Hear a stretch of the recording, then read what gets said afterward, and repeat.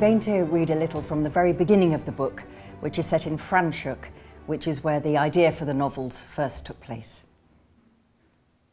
Franschhoek, the 28th of February, 1862.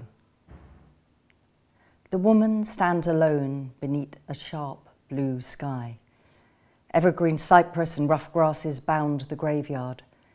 The grey headstones are bleached to the colour of bone by the fierce Cape sun. Here roost, here lies.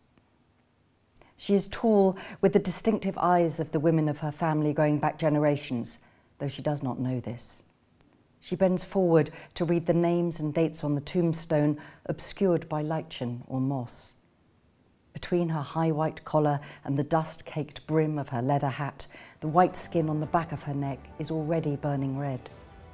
The sun is too strong for her European complexion, and she has been riding across the veldt for days.